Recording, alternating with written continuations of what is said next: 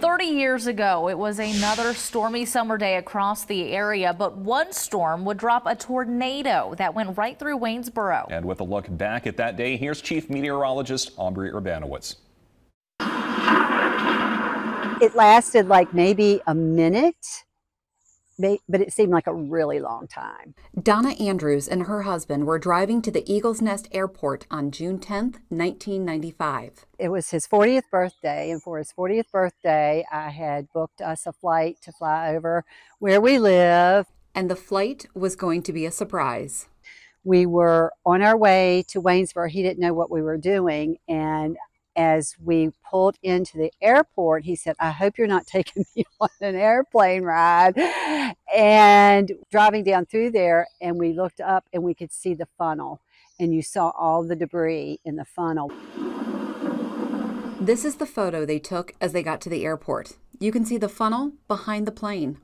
We heard the guy saying, it's here now. And they got up and ran, and we just looked and the wind was blowing, and really, I didn't know what to do, and we just sat until we could tell that, that was gone, that funnel was gone. This is Eagles Nest Airport in Waynesboro, and this is where the tornado started. In fact, it formed at the very south end of the runway, and the storm moved to the southeast. And the reason why it was moving in that direction is because two cells merged together, which led to the rotation.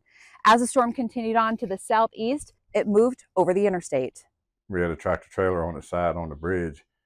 From a tornado blowing it over, it was kind of mind-boggling. Robert Drumheller with Drumheller's Towing was called out to the interstate with an overturned tractor trailer, all due to the tornado. Did this just really happen?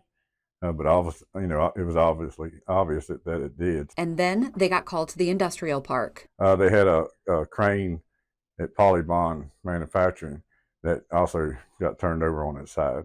That crane weighed more than 20 tons.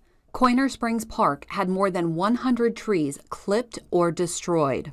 And with all the debris around, Donna Andrews said they didn't go back to the airport that day. So now he's 70 and he still hasn't had that airplane ride. He's never had the airplane ride. Oh no.